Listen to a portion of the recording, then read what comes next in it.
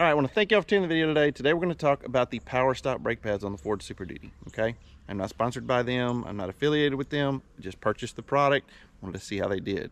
A couple weeks ago, I went on the Superduty forums and I asked y'all, what's your thoughts on the Powerstop, the Z36 kit? I love the Ford brakes. They felt really good. The stopping power was really good.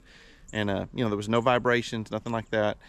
It just, the brake dust was horrible, and I guess some people can just buy the pads and not change the rotors, but just want to tell y'all, I bought the Z36. I think mine are the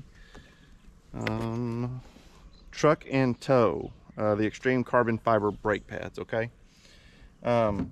So in today's video, I just kind of want to tell you the differences, right? How do they feel in compared to the Ford? Because what I can tell you is I wanted to wait until I actually did a towing trip, pull in the RV, before I gave an honest review on them, right? Because anybody can put them on their truck and pull a little boat or something like that and say, oh yeah, a little better, no brake dust. But I want something, you're pulling a 43-foot camper, and that's what I was really searching for in the group. Was I want to know how these things do with some serious weight on them, and if you have to really get in the brakes, how do they feel compared to stock brakes, right? And so I'm gonna try to cover that in the video today. One of the things I will tell you is I just did about 550 miles with my RV. And then I drove it about 500 miles before that, just regular everyday truck driving. Now, when you install these Z36, there is a break-in thing that you need to do. And installation is very important. It tells you where to put, there's a little packet that comes, Powerstop lube in there. It tells you where to put those on the pad, where, and all that stuff. Now, my hardware is new because I have a new truck. So I kept all my Ford hardware, just used the pads and the rotors. Now, on the box, when you open it, you're gonna see it's got some break-in, and you've got to do these things. 5 aggressive decelerations from 40 to 10, 5 moderate from 35 to 5, and then you've got to drive slowly to cool them down for 5 minutes. Now, in that time period, you do not want to push on the brakes. You just want to let it coast, right? You don't want to make any impressions on the rotors once they've got warmed up.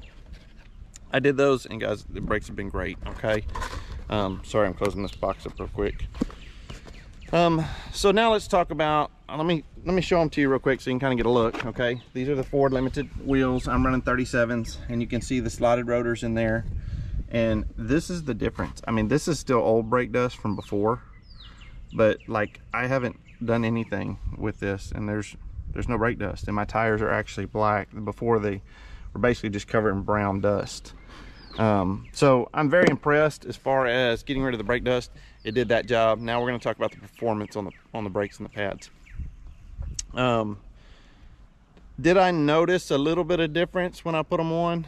I would say yes. And I guess the difference is if you're just lightly pressing on the brake pads, it feels about the same as the Ford pads, I guess. But I will say, when you get into the brakes, you've got to do a little more heavy braking. I can definitely feel a little bit better performance out of it whenever I'm getting into the brakes, okay? So towing, I would say the same thing. When I had my camper on there, light touching on the brakes, it feels about like the stock pad. It's pretty close to the same. But when I had to really get down, somebody stopped in front of me or something like that, I felt pretty confident that I could stop the truck and the trailer pretty good. So I would say it did give me a little bit better feeling and a little bit more confidence. So I'm not scared of the ceramic pads and the thought of, did I lose some stopping distance or any of that thing? No, I don't think that's the case. I think with the slotted rotors and that, now I did go with the slotted rotors and the pads. Maybe if you do just one, maybe you may not get the same result. But so far, absolutely love how they tow, how they brake, all those things. And when you go to the Powerstop site, you're just gonna have to go in there and put the 22 in, and just be sure if you get the F350 that you've got the heavy duty axle, or you've got the standard axle. You need to make sure you get that right for the rotors. So anyway, but absolutely love the brakes. I would not go back to the Ford brakes after towing with these. We're gonna see how longevity is, but so far so good. No brake dust. All the things that I wanted has happened with these Powerstop pads. If you got any questions below, just drop them. I'll try to answer them for you. But anyway, thanks for watching. If the video helped you, please hit that like and subscribe, and I'll catch you on the next video.